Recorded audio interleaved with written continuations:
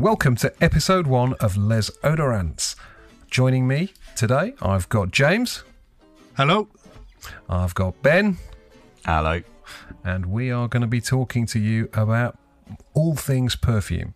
So the format today, we're going to talk a little bit about what we've been wearing this week. We are going to catch up on a little bit of perfume news. And then in the second section, we're going to talk all about our topic of the week. Is anything really worth it? And to help us with that, I sent both Ben and James earlier this week some samples of some very expensive perfumes. And we'll be getting their thoughts on whether any of this shit is worth anything close to the sort of money that's been asked. Right, so let's get things started. Ben, apart from the very expensive perfumes what I have sent you for review, what have you been wearing this week? So inadvertently, I've been wearing Milano Mandala a lot. And that's basically because I've been working at home with a deadline, and I've been wearing the same cardigan, like a comfy home cardigan all week. And I sprayed it on a bit of the cardigan, and it just lasted all week. So that's basically what I've been wearing all week. Nice.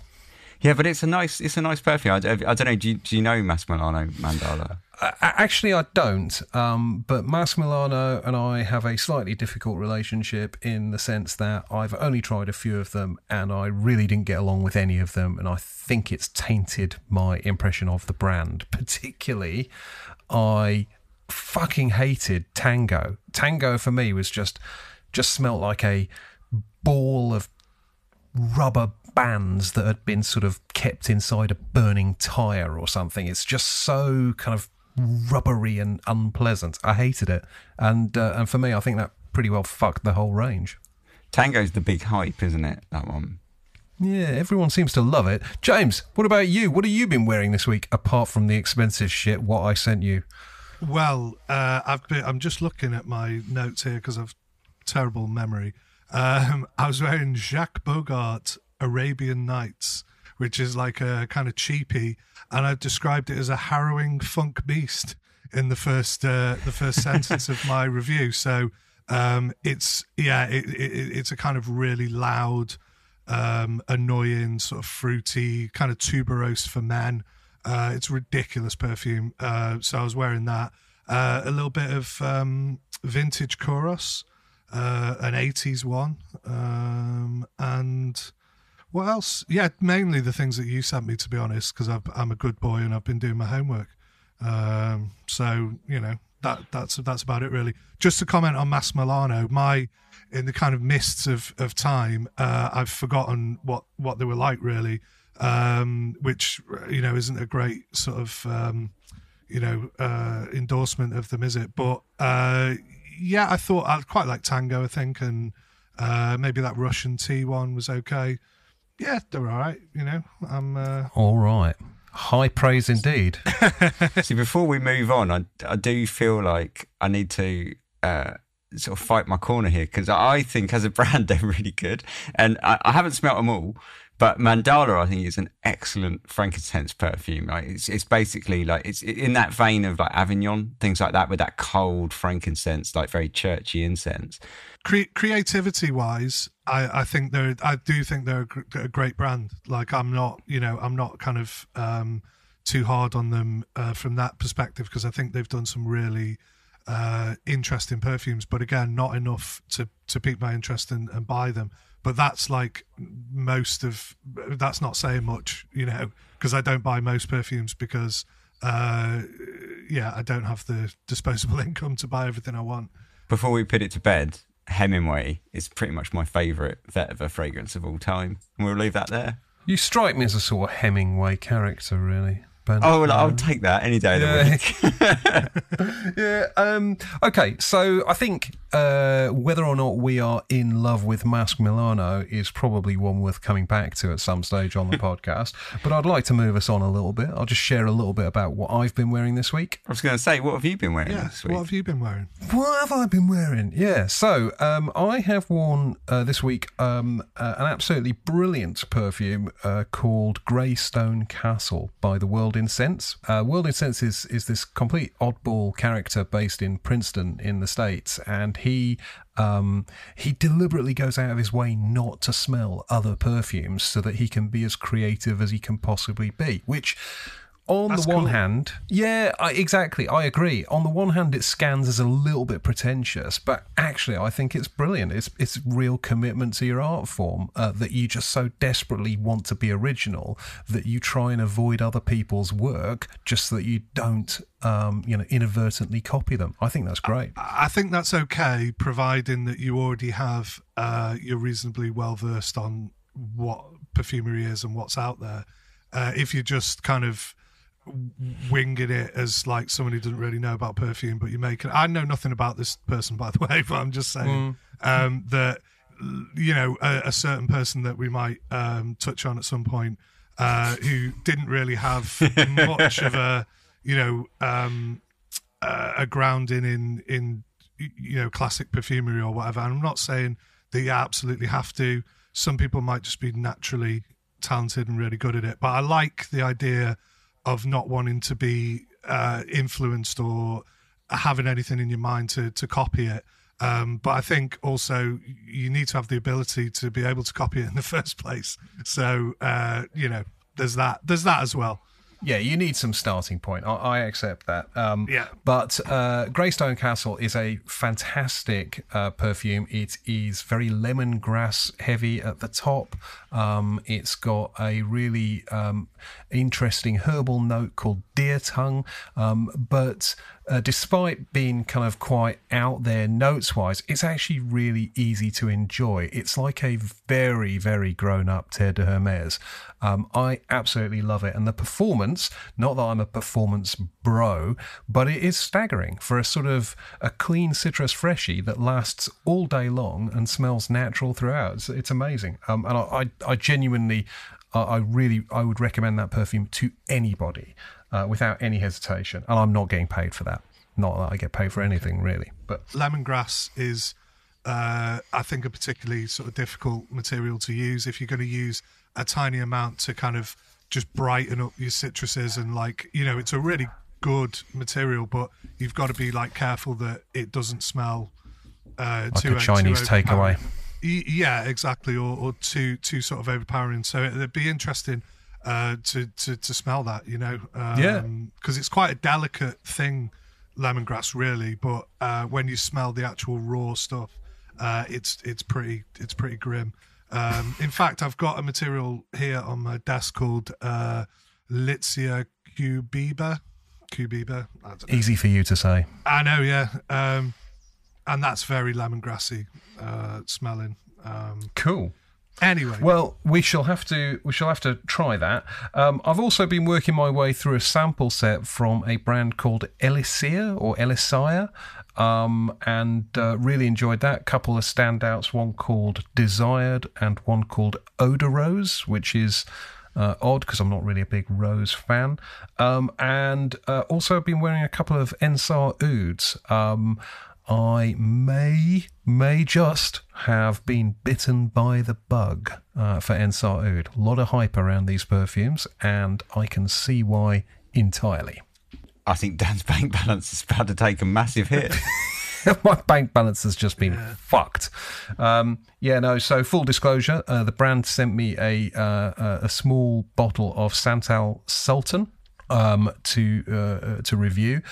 It is a reference level sandalwood. I think it is quite incredible, and I would send you both a sample, but it's literally like the tiniest bowl imaginable. But then I also got which I bought myself, but I sort of ran a split on Facebook groups to lower the overall cost, is the new Tibetan Musk Eau de Parfum, which has what I take to be a very realistic musk at the top. Like, it smells like an explosion of arsehole. Like, not Tibetan musk, Tibetan arsehole is what I'm smelling like. Pow! Arsehole right in your nose. And it's awful, like horrific. I would not wish that on my worst enemy.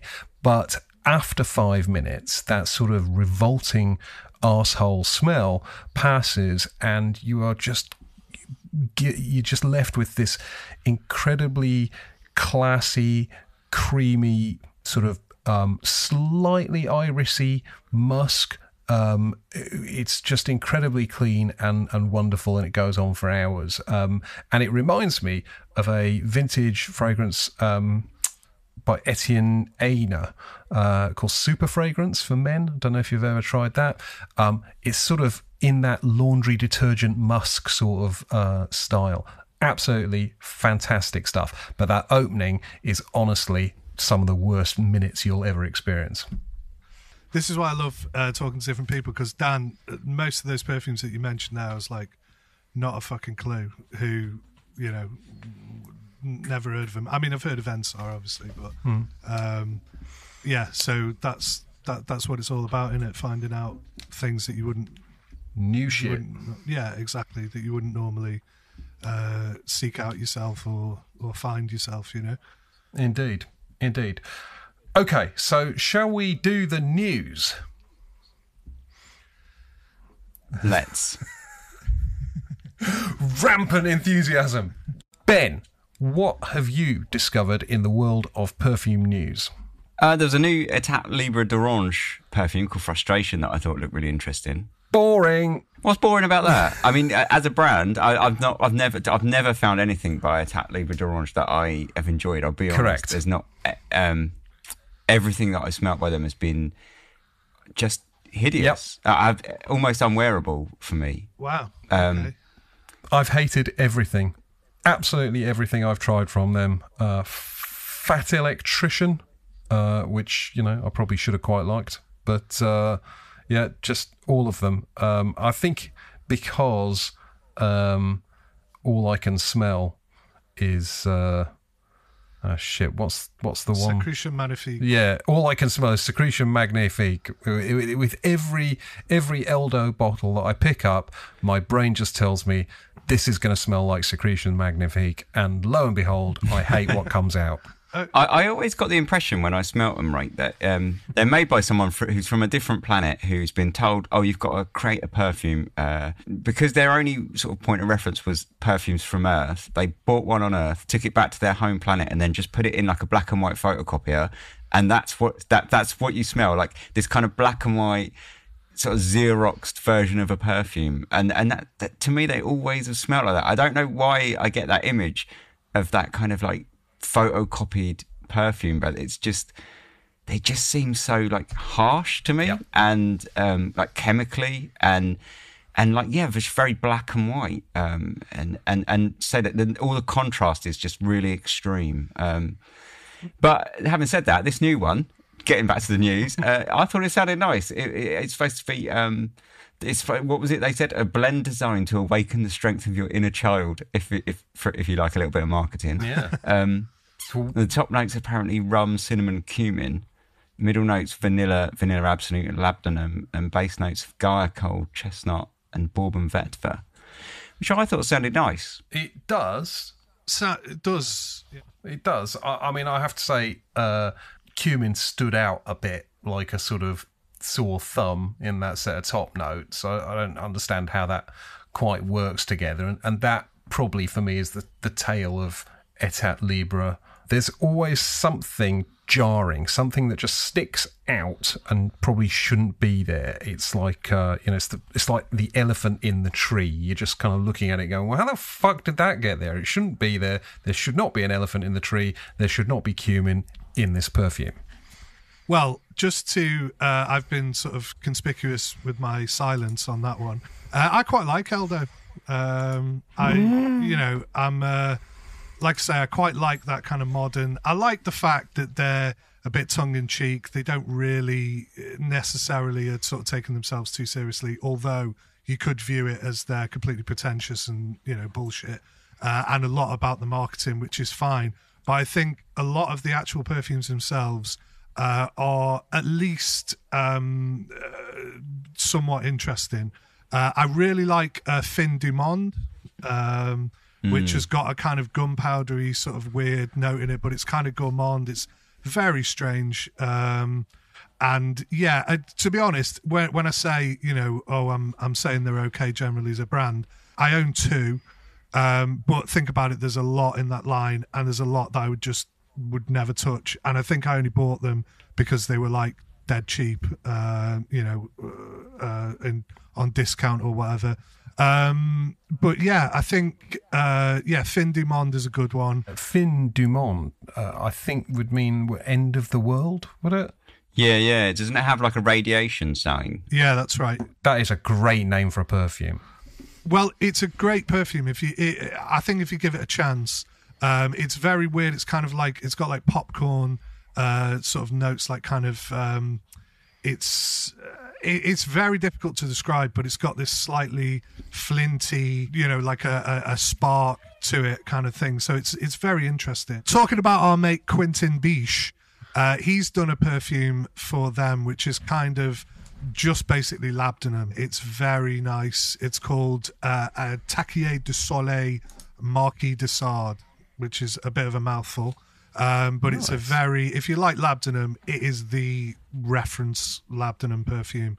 So, James, what news have you discovered in the perfume world? So, the news that I've heard this week is that Penhaligon's apparently have a perfume called The World According to Arthur, which apparently has been out for a while. I think it's an exclusive in Selfridges because, being the good boy that I am, as soon as we were having this as a point of discussion, I rang my local Penhaligon shop and said, have you got this? Can I sample it? Can I come and get a sample this afternoon? And they were like, well, no, you can't because it's only in Selfridges. So, and that will be the case until about March time, I think they said. So, if you want to try it, I think you've got to go to Selfridges. But the top notes are incense SFE. Anyone know what SFE means? Absolutely not. No. Okay. SFE. Tahitian vanilla infusion. Oh, sorry. I thought you were going to tell us. You don't know what that means either. Not a clue. No. Okay, good. So, Tahitian vanilla infusion, grapefruit. The middle notes are Ambret Firabs. That just sounds made up. Yeah, it does, doesn't it? Clara Sage Absolute. Base notes are tonka bean Absolute, incense MD, and incense Vulcane. I mean, notwithstanding the fact that half of those notes sound like they were just made up by like a computer, the notes actually sound quite pleasant. But for me, the whole Penhaligon's shtick tends to be quite nice smelling stuff that is grossly overpriced. Yes, and also it's in the Portraits collection, and it has a dragon lid. There you go. That Portraits collection is the epitome of what you just mentioned, like grossly overpriced. Yeah. I'm going to stick my neck out and say there are a few in there that I actually really enjoy, but I'm not also going to try and fight any sort of defence for them that they're not grossly overpriced, because they absolutely are. I don't remember trying many of them. I think there was one I did try that was quite a lot like Tobacco Vanille, which was not amazing. Maybe Roaring something. Roaring Radcliffe. Roaring Radcliffe. That sounds about right. They're all mildly derivative and potentially not as good as the thing that they're derivative of. So, and probably more expensive or similar price. Yeah, I like Cousin Matthew is quite a nice Petitgran fragrance that is very derivative, but I like it as a summer, like, a light summer chuck. The other one I do really like is Monsieur Beauregard, and I do actually quite like that. Is that like a chicken head, that one? That's the one. Yeah, it's got a rooster. Yeah, I quite like that one. Yeah. Kind of purple juice as well. That's it. Yeah. Having said that, I bought them in a sale for £75, and I would say that's about the price I'm comfortable paying for them. Correct. Yes. So I think Penhaligons really are in their sort of element when they're just doing their normal line of like slightly shavy type vibes. I agree, and in fact I've just been rummaging around in the cupboard to find Lothair by Penhaligons, which is absolutely superb. And I've just sprayed it. I can't remember what the actual notes are, but it smells like sort of lavender, maybe grapefruit,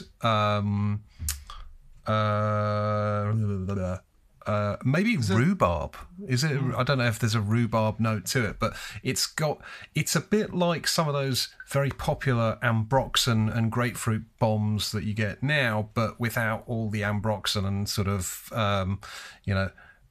diffusive madness. It just smells a bit more natural and pleasant. But I absolutely love that. I got that for about 30 quid in their unboxed sale. That's excellent. Again, price wise, I think they are up there, and it's only at moments of weakness that you would go in that shop and maybe buy something full price, or if ever. Another thing that I just want to mention, because while we're on the subject of talking to going into a store, and especially when it's a Penhaligon shop or whatever, and talking to the staff in there, I like to do that and find out what the best sellers are. And you mentioned it before, Halfeti, is it called? Halfeti Cedo is the one that's getting a lot of love. Not that one. The original Halfeti, right? Right. Outsells all their other perfumes combined, apparently. Right. And basically their whole business, exactly the same with Dior, by the way, apparently. They're, because everyone goes on about the Privé line and all that, when in actual fact, a lot of it's irrelevant, because the only perfume that's really sort of viable, business-wise, and keeps the whole thing ticking over is Oud Ispahan, because it sells a hell of a lot more than any other. Same with probably Creed with Aventus or whatever. So really, all the others are a bit of a, a bit kind of irrelevant. And if you like them, you're sort of lucky that they're there, because they're all there off the back of the sales of their top seller, which usually sells out all the others many, many times over, which is interesting, isn't it, really? Yeah, no, it really is. And Ispahan, the Dior one, I'm reasonably confident that they pump that through the air conditioning in Harrods. I mean, as soon as you walk into Harrods, you just hit like a wall of scent right in your kisser. It's Ispahan. It's absolutely enormous, and it's a fantastic perfume and completely understandable why it outsells all the rest.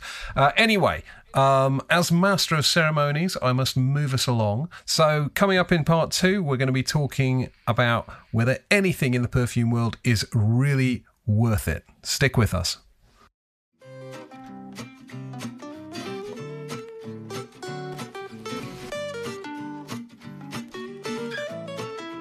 All right, welcome back. Thanks for being with us.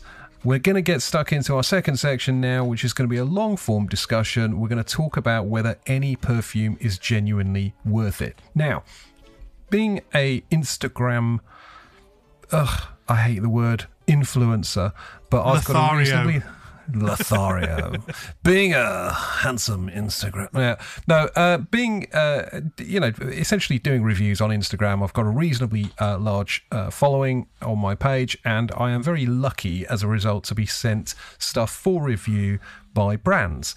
Some of that stuff has absolutely, extortionate retail pricing.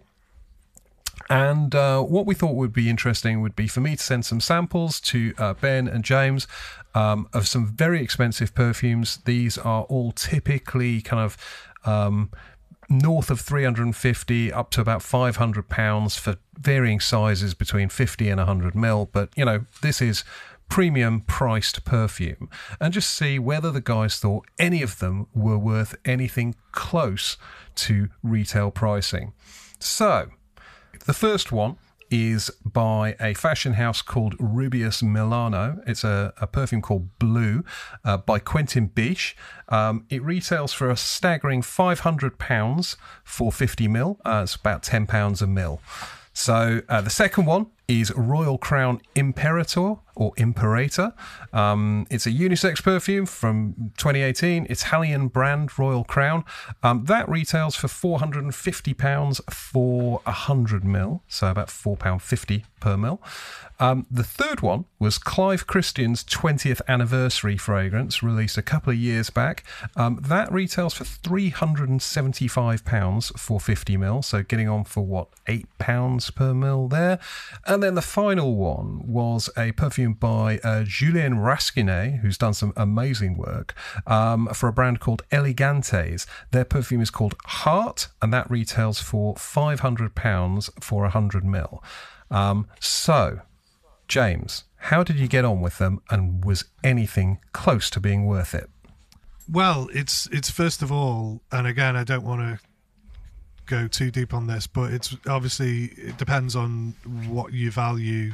Personally, I have an upper limit of what I will spend on a perfume, and all of these are in excess of that. Right. What's your upper limit, James? I don't know, 250, 300 quid, something like that. Again, volume's not really important because I've tons of perfume, so even that could potentially be for a 50 ml, let's say. But yeah, I mean, as far as these are concerned, so least favourite was the Crown, the Royal Crown one, Imperator. Nothing wrong with it. I've kind of smelled that before. I got kind of weird sort of top note of lavender, which is kind of strange. So before I even sprayed it, I sort of like smelled the vial, and I get this kind of overwhelming sort of vanillic kind of like smell, and then obviously sprayed it on, and yeah, it's a dry, woody incense type generic sort of accord. Can't really like pick out any, there's some fantastic natural material. Again, you know my thoughts on that. Not that it really matters that it's got loads of naturals in, but I didn't even get a sense of like church or whatever people normally. It was just a kind of by the numbers sort of thing, softened with vanilla, which to me is a bit of a strange sort of juxtaposition. And it smells like, in the same way that like Cedrat Boisy is like a kind of weak, rubbish kind of a fantasy thing, and a milky, creamy, insipid vanilla perfume sort of smashed together. That's kind of what I got from this, and I have smelled it before somewhere. I don't know where. It's not bad, right? It wasn't like it did get on my tits a little bit after a few hours, but then I go through a sort of transition, and it becomes like, it's kind of okay. So out of all of them, I didn't dislike any of them really, but that was my least favourite. Okay. And Ben, how did you get on with Imperator? I'm going to agree with everything James just said, except for I'm going to flip it on its head and say I actually really enjoyed it. But I don't disagree with the thing that you just said. I think it's a quite a bland, sort of like dark, woody sort of fragrance that, like you say, they just sort of added this kind of vanilla vibe to it. Reminded me a lot of Memo Shams Oud. But Shams Oud is like very basically the same fragrance but without the vanilla. It has that, it's like relentlessly dry, dark, woody kind of incensey thing. And Memo for me are a brand that are pretty much bang slap middle of the road average as all hell, which should sort of, so that sort of describes what I thought about this. Having said that vanilla I quite enjoyed. I did enjoy it. I liked it. I thought it had like a really showroom opening with that cardamom and vanilla and iris. You can't really go wrong with that as an opening. It's very big, isn't it? And soft and fluffy, and it's easy to like. Yeah, sorry, I neglected to say that I did like the opening of it. It does have this slightly herbal sort of effect. And the thing is, sometimes you have to spray a perfume various times. So the first time I judged it. Second time I was like, it kind of, the opening is better. So I actually reapplied it during the day. So I did wear it this week.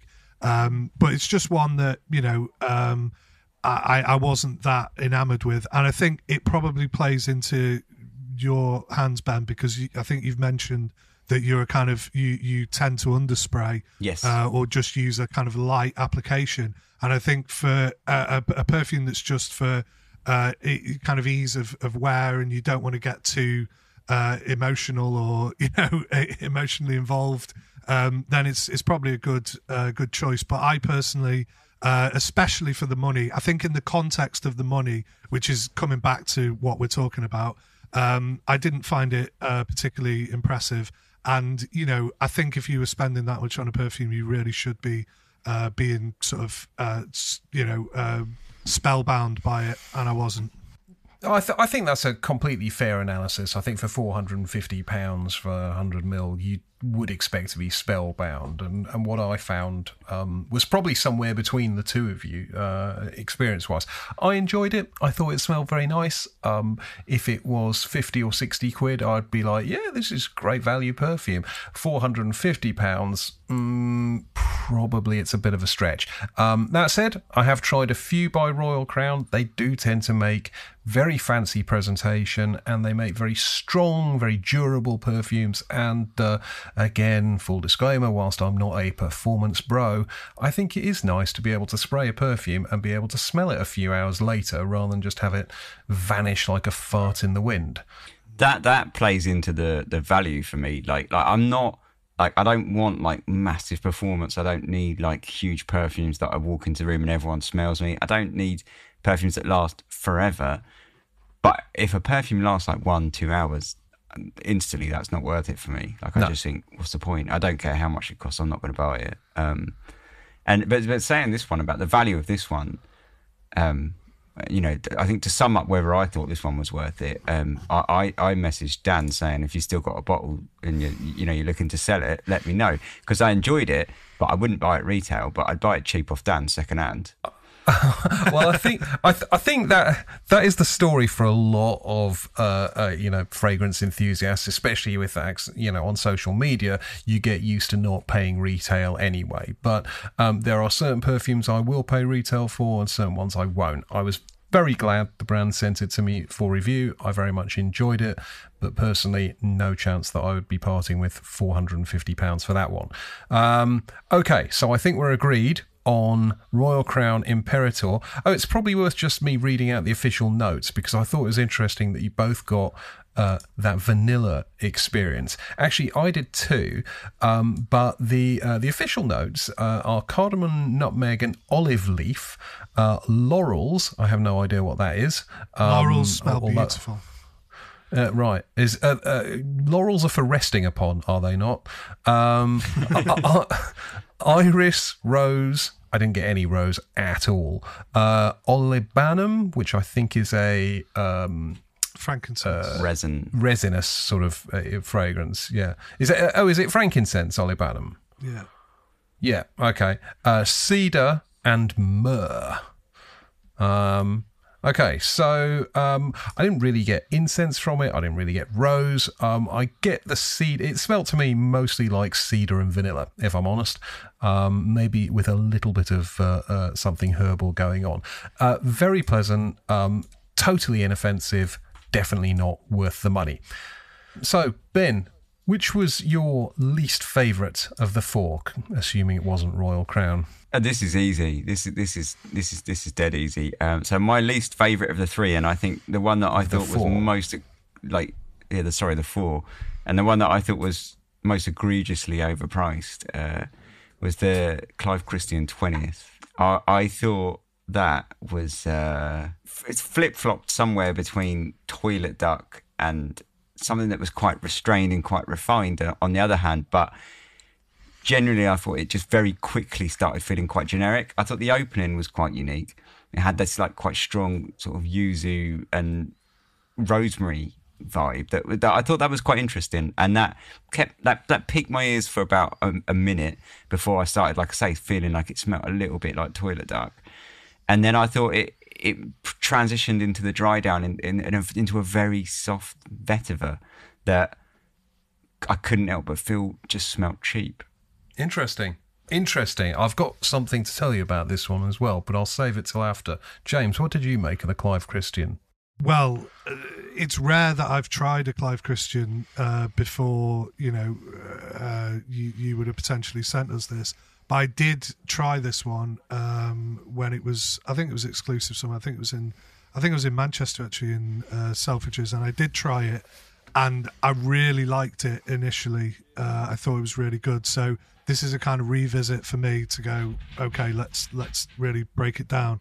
I think the main takeaway from this is that rather than being sort of safe or your Royal Crown trying to do something, I think in fairness to Clive Christian, they really do have some quite out there perfumes if you really go through the line. And again, I'm sort of alienated from buying them because they're too expensive.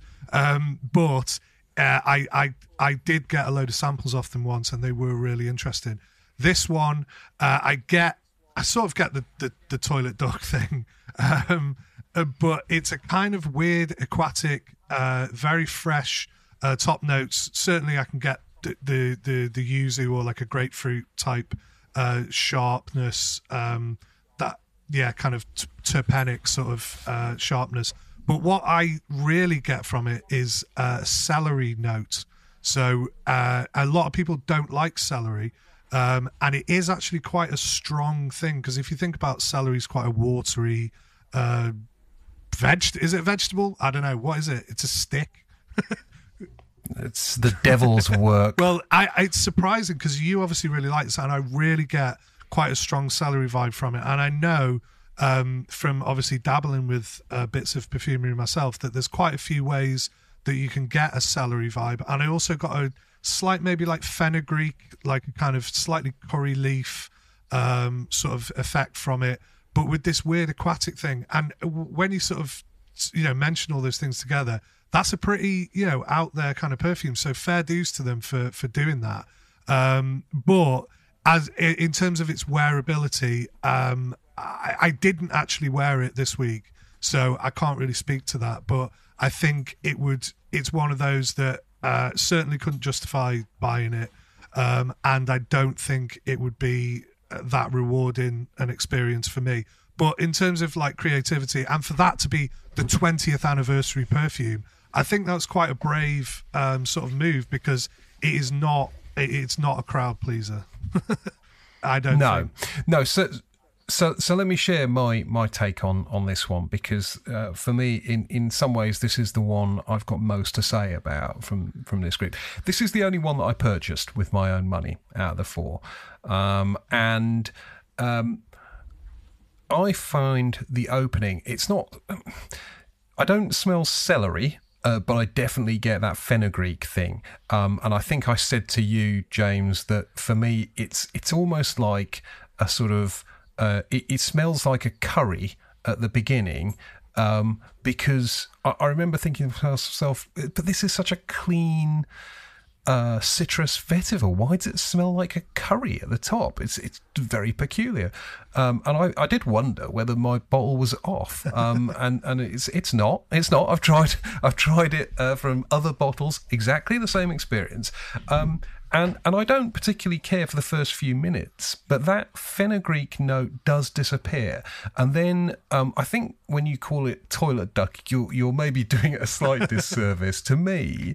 Yeah, just slightly. It's very, very like hyperbolic. Yeah, of course. I think it is a really lovely, very, very, very clean. And I use the word clean a lot, but I think it is a very clean vetiver. It's not a sort of rooty, damp, earthy sort of thing. It smells like polished and smooth, and I really enjoy that. And that with the citruses, and the fact that the citruses actually again go on and on all day, is for me actually genuinely quite interesting as a perfume. I've not smelt many perfumes that can pull off that long-lasting citrus thing. I mentioned Greystone Castle at the beginning of the programme, but that's probably the only other one. And I really do like Clive Christian 20th anniversary, but I totally get the idea that it's not really very wearable, and I'm wondering, it's one of those perfumes that just sits on my shelf, and I wonder whether I'm in love with the idea of owning it rather than the idea of wearing it, which I'm increasingly aware that I can be with some perfumes. But of the lot, it's the one that I invested my own money in. I did not pay full retail price. Disclaimer, I paid about half price for it, which I think is fair, and I feel like it's got resale value at the same sort of price, so I don't worry too much. Generally, I don't mind paying a lot for a perfume if I've got some disposable cash and I feel like I can sell it on if I don't love it, and not lose too much. That's fine. I very rarely buy things that I think, shit, if this doesn't work out well, I'm going to take a massive financial hit on it. This was one of those. But yeah, I paid my own money, and of the four, it's probably the only one that I would genuinely keep if push came to shove. So a couple of things you said about that, though. I think the fact that it's such a clean vetiver is actually the reason I don't like it. And it makes me feel, for some reason, and this is ridiculous, but for some reason, clean perfumes like that, I just feel like they're cheap, and they don't have that kind of chic element of kind of, high fashion for me or something like that. I don't know what it is. What? It just feels like, because that vetiver is so smooth and it doesn't have that spikiness, like if that vetiver was more raw, more earthy, a bit kind of spikier, I think I'd appreciate it a lot more, because I do like the opening to a degree, and I agree that fenugreek, I wrote in my notes that for the first hour it smells like a bit like a citrus version of Eau Noir, there's like a lavender and fenugreek in there. And that's very reminiscent of Dior Eau Noir, which is my favourite perfume of all time. So when I smell it, it was like, oh, this is almost like, it's not a flanker or anything like that, but it could be like a citric flanker of Eau Noir, or a citric take on Eau Noir. So I didn't enjoy that part of it. To be honest, I just found it drab once that vetiver started coming out more and the citrus started dying back. And I think I would liked it a lot more if that vetiver, like I say, was like spikier, earthier, and a bit more rooty and rough. I think the fact that it was so smooth just made me sort of just deflated me a little bit. I think perfumery is all about balance, and if you haven't got something in there to counter that, then yeah, I completely understand. You need that kind of earthy element. However, have you ever tried anything from Pekji? No.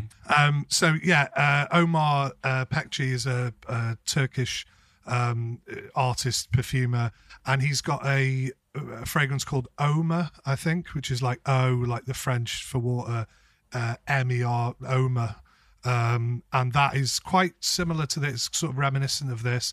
And he does have another one with a really heavy fenugreek note as well, which was really reminded me of this. And that's quite,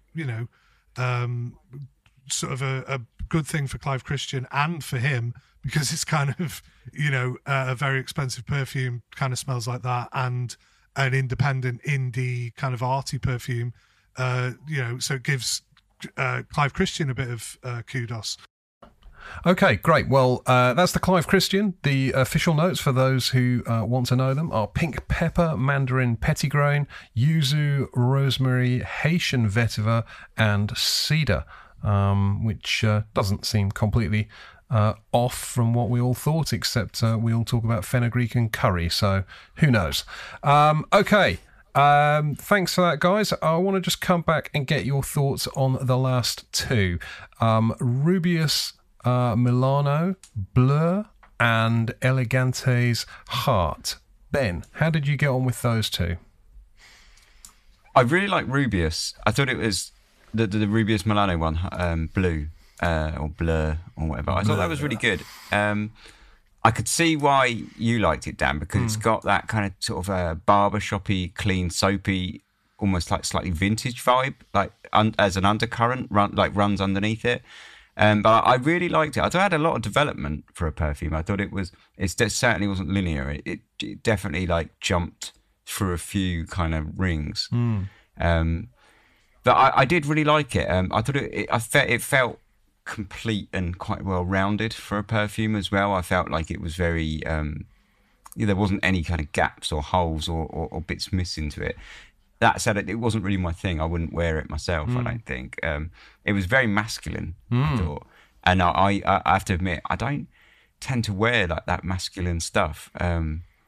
Or the stuff that I wear that's masculine is not masculine in this way. I say this had a very sort of like barbershoppy kind of vibe to it to me. That is probably not my cup of tea. But I did really like it. yeah, I thought it was nice. I thought it was quite well realised. Like I say, and it just felt like a very complete picture. And the Elegantes? As a boozy perfume, I was quite impressed with the boozy note of it, and I thought that the boozy note in this did smell very expensive, because it had this like dry sort of smoked woody quality to it that almost like casks. That's the kind of images that it kind of struck into my mind, and I was quite impressed with that. And I think booze notes are one thing that in perfume they can go horribly wrong quite quickly, and I was quite impressed with it in this. I thought it was quite a realistic, like photorealistic boozy note, but at the same time it didn't feel alcoholic and trashy, which is where I think sometimes booze notes can quickly go wrong. I think they can feel a bit sort of thin and trashy sometimes, whereas this, it felt nice to me. I thought it felt thick and quite satisfying, and at the same time it felt boozy, but it didn't feel sort of crass and in your face. Didn't feel alcoholic, so I liked it. I thought it was the opposite. I'd say in my notes I've put it's the opposite of Imperator. It had like a bit of a bad opening that didn't really impress me, but I really enjoyed the dry down, whereas Imperator was kind of the opposite to that. It had that big showroom opening, and then it kind of just went into this woodsy vanilla thing. This I thought was the opposite. Didn't have too much in the opening, but I thought it turned into something very nice. But generally, I've put in my notes that I don't remember feeling this, but I've put fairly uninspiring in my notes. So I guess that sums it up. Damning with faint praise there. James, how did you how did you get on? With these two, probably better. I'll start with the Elegantes Heart one because I'm wearing it today. Bizarre, because I spritzed a little tiny amount of it and I was like, wow, that is a boozy top note. That's too much. I thought that it was this kind of thin, transparent, overly boozy, like sharp, really high pitched sort of booze thing, and then it maybe would go into like a kind of saffrony, twangy leather kind of thing, which is totally not what this perfume is at all. It does have that boozy top note, and it's interesting that I know of using Rum Absolute, which is a very expensive material, and it does give a really unique sort of character and some of that like cask element. And I don't know whether that's what's going on in here, but I also, with it being by Julian Rasconnay, we know his love of woody ambers, and I would say this is a really bombastic, big, quite feminine amber floral, I would say. It's quite thick. It reminds me of the kind of thing that like maybe a slightly more mature cosmetic counter lady might be doused in. That kind of either like really heavy patchouli or like really sort of like a big ambery sort of floral. It's quite like dry, like potpourri kind of vibe on me now, which probably says maybe there's a some sort of floral absolute in there. I don't know, but it's not typical of Rasconnay in terms of it being this really woody amber thing, but it kind of is. I don't know. It's a bit of a confusing one for me. The boozy opening's good. It's very complex and probably worth the money if you're into that kind of thing. Yeah.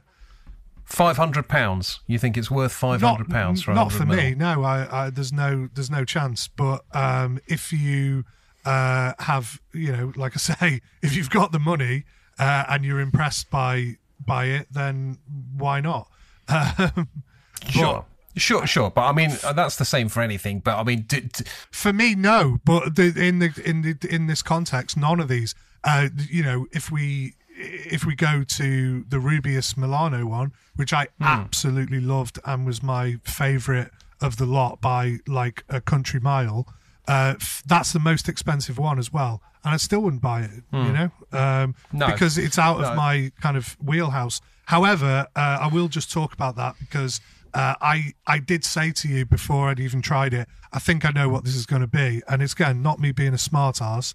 It's me kind of just thinking I know Quentin's sort of style, and I was anticipating what it was, and I got that, but I also got more than that. So I think some of the other ones that he's done, like Bois Imperial for Essential Parfums, he's done Terrible Teddy, which is linking back to Penhaligon's, another one that he did, which I actually quite like, kind of fruity incense, and obviously those Marc Antoine Barrois, those ones that he did for him. Again, both really brilliant perfumes, but just too much for me. They give me a kind of, not a headache, but kind of like fatigue after time of wearing them, because they are just so much and they're so multifaceted. They're almost like cosmic. They're kind of like nebula or something. They're kind of like very colourful to me. This kind of fruity incense, like bejeweled, vajazzled kind of incense vibes. But then when it dries down, it was actually quite creamy with a kind of quite masculine sandalwood sort of accord, which I just thought it was fantastic. I can't really, and it was much more wearable than all those other perfumes that I mentioned, because they're just slightly more high pitched. And I don't know if that was because there's a little bit more refinement because it's for this really expensive brand. I can't really say, but I just personally preferred it to some of those, and I love some of those other perfumes that I mentioned. So that was a big winner for me. I don't know if it's marketing hyperbole or what, but I read that Quentin Bisch was told by Rubeus, no budget limit at all on this perfume. Just make the best perfume you possibly can, and then we'll deal with that.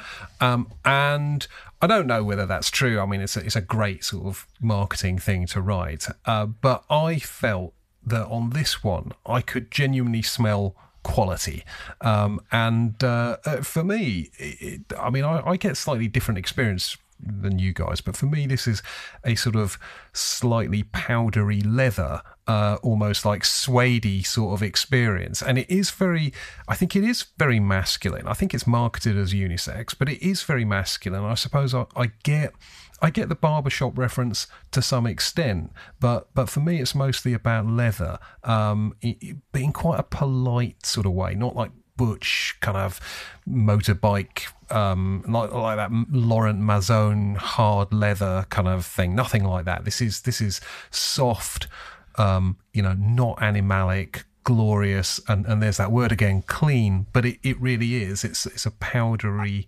leather, and I love it. Absolutely. Well, I'll just say, I'll just finish my full appraisal, right? Because not only do you have all those things in the beginning of it, which some of those other perfumes, that's all they do. So your Essential Parfums Bois Imperial, which is only 60 quid for 100 mils, right? And that's all.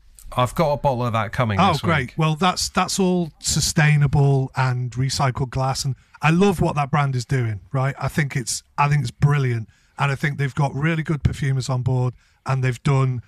But you can tell that is a cheaper sketch sort of version. This, again, you wouldn't know. Personally, I wouldn't know that it was such a creamy, powdery perfume from the opening. So you've got all that spangly, incensey type stuff that I was talking about, and then you've got this creamy sandalwood, iris, powdery sort of thing. And I did mention a perfume to you. I don't know whether I sent this message because I might have written it or not sent it to you, whatever. But it did remind me, the powdery notes in it reminded me of Donna Karan Fuel. Do you get that kind of thing to it? Yeah. Yes, I totally get that. And I do have Donna Karan Fuel. How wonderful is it though that a perfume can take you on that kind of journey to have such crazy top notes to have? There you go. So you have these wonderful kind of sort of nebulous in a good way sort of top notes that are kind of all over the place, and you don't really know what to make of the perfume. And then to have this kind of dry down that then you go, it reminds me of this now. I think that if anything adds value to a perfume, if you're getting an experience that lasts for a few hours and you're getting different things from it, then that could be someone's perception of value. And yeah, so that's my thoughts on it. I did absolutely love it. I'm gutted that it's £500 because there's no chance in hell that I would buy it. If it was 250 quid, I'd go, for 50 mil, I'd go, but 500 is like, nah, no chance, man. 500 is just 2 lots of 250, James. It's true. And if I was flush and maybe I was in the shop and, maybe, having a bit of, a chat with no, I still wouldn't. Sorry, 500 quid's too much. I couldn't do it. Okay, so I completely understand that point of view. £500 is too much, and I think we're probably closing in on a view that, on the whole, perfume is worth whatever you're prepared to pay for it, but there's no objective definition of value. None of these perfumes automatically said, yes, this is a £500 value of perfume. But the one thing I will say is I was having a discussion with a guy the other night who refuses to spend any more than £50 on a bottle of perfume. He has over 500 bottles of perfume. 500 bottles of perfume at £50 a bottle. 300 of which are shite. My guess is 484 are shite. But why not? Why define these arbitrary limits on an individual bottle price if you're then going to just not cap the number of bottles you have? I think, if just being, purely economic about this and thinking in cold, hard, rational cash terms, why not just set a value limit on the amount you're prepared to spend on your collection and then worry about fitting around the things? So an individual bottle, I think the price of an individual bottle is irrelevant. Well, it's not irrelevant. Obviously, you have to have the cash, right? But like, I guess I would spend £1,000 on a bottle of perfume rather than £10, rather than £100 on each of 10 bottles, if I felt that £1,000 one was so sort of, distinct and special to me that it was worth 10 other bottles. But the absolute value, the absolute price, and I have to be careful not to confuse price and value, but the absolute price of a bottle of perfume to me doesn't matter. It's about the relative price to other bottles of perfume and how much more you like it. And I would cheerfully throw away 20 bottles at £50 a pop, right, in order to land another bottle of Rubeus Blue, I guess. So, which I wouldn't even have to throw away 20. It's 10, isn't it? I'd have to throw away 10 £50 bottles for one bottle of Rubeus Blue, and I guarantee I could do that. I guarantee it, because I've got enough £50 bottles in my collection that are shite. Yeah, no, I can see the value, the point as well in having that relative value and say that, because ultimately that's what it comes down to. The difficulty is obviously, how do you qualify value, because it's going to be different for so many different people, isn't it?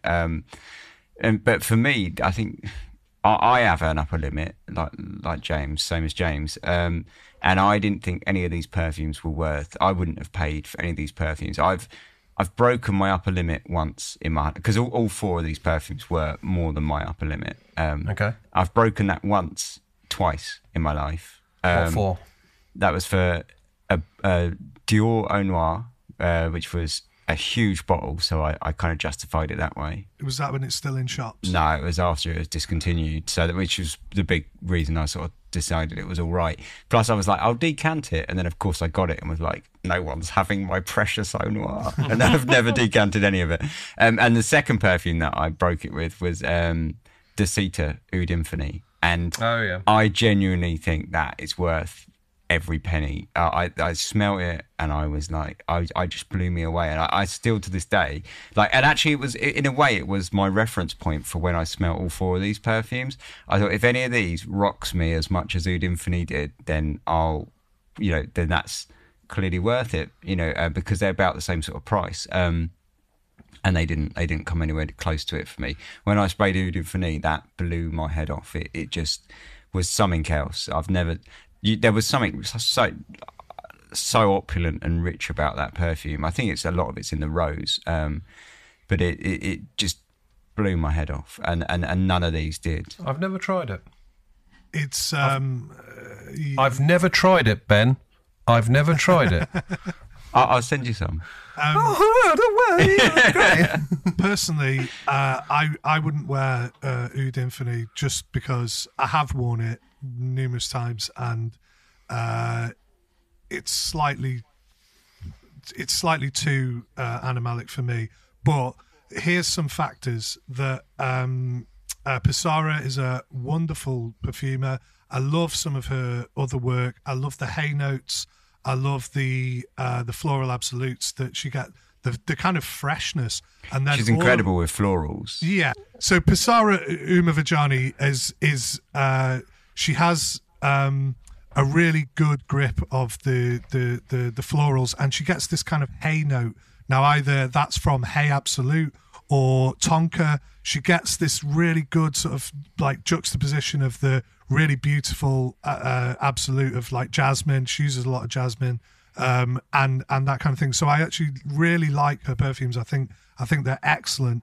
And then Oud Infinite was like completely out of like left field to be this really animalic, almost like an ode to those kind of, I mean, it's many times more barnyard and kind of shitty than Koros or whatever, but it's got that juxtaposition of the clean, exactly what we were talking about before. You need the clean and the dirty to kind of just do a little dance and fuck and whatever, and become like one thing. And that is exactly, it's a cohesive perfume. It's a brilliant perfume. I just don't want to wear it, and I don't really want to own it. And also the reason, if we're coming back to value in terms of natural materials, there is definitely 1,000% real oud in that perfume, right? And you can smell it immediately, and that means that there's a certain amount of expenditure, a certain amount of raw material cost in that perfume, which justifies a high price for it. So that's what a lot of people, that's where their standards are. They say, oh, well, I want loads of like natural materials in it. That is there in abundance. I think it's a great perfume. It's an example of a perfume that I can say is great, but I don't ever want to own it or wear it. But God bless you for wearing that thing, because you've got to have you've got to have a big set of cojones to wear that thing. Yeah. Sounds wild. Okay, well, I'm looking forward to trying that one. So I think there's an interesting point you touch on there, James, about the raw material costs, because obviously stuff like proper oud does cost proper money. But it seems to me that actually the raw material costs that go into perfume actually don't really determine the price that significantly. I mean, they may provide a license to charge more, but I don't think when we're paying whatever it is, £500-600 for an Ensar oud, I don't think there's £500-600 worth of oud in there. Yes, there's real oud. Yes, these things have been sort of tinctured by a guy who knows his craft, and yes, these are relatively expensive raw materials, but the price to produce that perfume is still small relative to the cost to produce that perfume is still small relative to the price that it's sold for. Correct. That's just business, though, isn't it? That's economics. We all know that is the case, and there's a certain degree of you have to accept that. And as a perfume fan, you have to accept that, because that is across the board what every perfume is.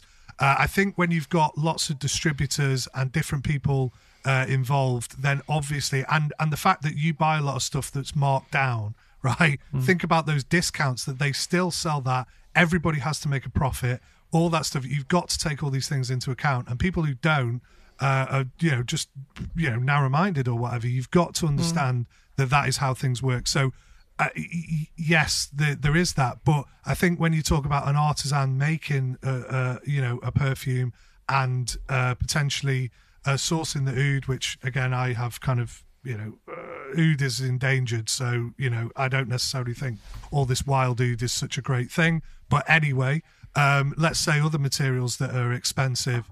That there's a perception of value in that, and obviously as a small producer you can't buy in bulk, you can't be part of a process of getting those materials in large amounts. You're doing small batches, so you're not going to have the economy of scale to be able to get those materials as cheaply as potentially some bigger brands could or whatever. So there's lots of factors to it.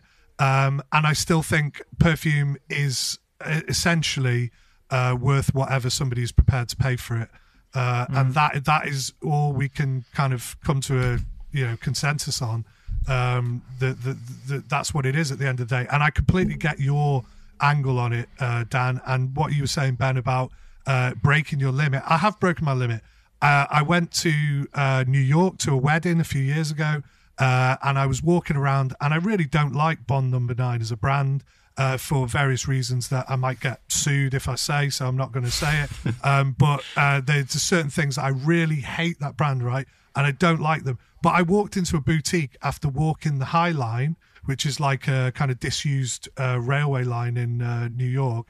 And my missus was like, oh, I really like this High Line perfume. And it's a bit of a kind of nostalgic thing. Oh, let's buy this. So she bought that, and I ended up buying some ridiculous $400 perfume that I fucking hate, man. I can't stand it, right? I've still got the thing. I'm going to sell it, but, and it's so strong. It's ridiculous. And I don't know what I was thinking. I bought it in the shop, and I was kind of under pressure. And when you've got, your bum bag full of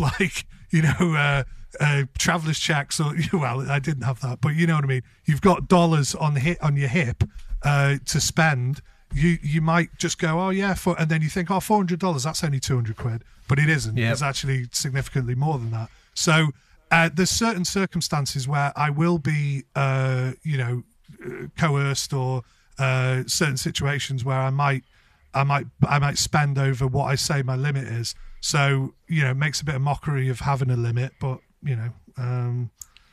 got to have a code, and you've got to have exceptions. Ben, go on. Yeah. Well, I think there's something James said there, like as perfume enthusiasts, or whatever we want to call ourselves, you kind of have to come to an acceptance of that fact that by design, the industry is overpriced. Like perfumes are not worth what they ask if you look at it in pure material terms. And I think you have to kind of make your peace with that early on, otherwise it will just eat you up inside, right? And I think that's why we all kind of, in a way, I think fundamentally that's why you ask this question: is anything worth it? And we all have our upper limits, apparently. Like Dan doesn't seem to, but I bet even Dan, you must have a limit somewhere. And I think we all kind of come to those limits because you all kind of make your own peace with the fact that ultimately nothing is worth anything, and these perfumes are all significantly overpriced, because of that we kind of justify it in our own ways, right? And I think that's probably the ultimate answer, isn't it? That we're all just trying to justify it. No, I think that's absolutely right. Is anything worth anything? The answer to that question is the stuff is worth whatever you are prepared to pay for it. No more, no less. I think the point that comes through loud and clear for me is that there is no intrinsic value in perfume. Now, some of it might be worth more, but some of it may cost more to produce than other stuff, okay? And some of it may have more craft and intellect poured into its development, and some of it might be marketed better. But if you strip it all back to the bottle and its contents, what you will find is every single perfume out there, even the tut for £10 in Superdrug or whatever, and by the way, there's probably some quite decent stuff for that price range. I'm not having a go at it, but all of that stuff, all of it is making a profit, right? So the real question is not, is this intrinsically valuable? It's, will I fucking pay for it? And the answer to that is based on how much you want the stuff. No more, no less. True. Let me just posit this notion, right? That working the other way round. So let's talk about really, really cheap materials. So let's talk about a formula like Baccarat Rouge 540, right? Which is clearly a real success story of marketing, or somehow getting out into being this kind of huge thing that it became. Now, if you look at that in terms of the actual materials that are used, it's very cheap. Very, very cheap to produce. There is nothing in there which is a particularly expensive material. But what I love about perfumery, and what I think is great, is that to take something that is really cheap materials and to make it more than the sum of its parts. So you're paying effectively for the skill of the perfumer and all that kind of stuff. So there's a perception of value that is attached to that. So how much do you rate a perfumer's skill? I think it's a brilliant thing for someone to take materials that are commonly known and to bring them together in such a way that goes, oh, that is a unique accord or a new style of perfumery. Whether you like it or not, I think you've got to accept that. I think that is kind of one of Francis Kurkdjian's best perfumes that he's ever made. Whether you sort of like it or not, it's been very successful, and it's clearly elevated his company and everything into a status that I would have never anticipated. Look, I want to wrap us up a little bit here, but I think finishing on Baccarat Rouge is an excellent place because, as you say, it costs the square root of fuck all to manufacture. It's a very simple thing, and it's incredibly easy to reproduce. It has spawned an entire army of identical clones because it's just chemicals fizzed up together in a precise sort of recipe, stick it in a bottle, and away we go. There's a reason why it's been cloned so many times. One, it's brilliant and innovative. Two, it's actually cheap as fucking chips to produce. And three, it's grossly overpriced. £280 for 70ml is absurd when you can buy the precise same formula in a bottle by Johnny fucking Cloneworthy for tuppence halfpenny.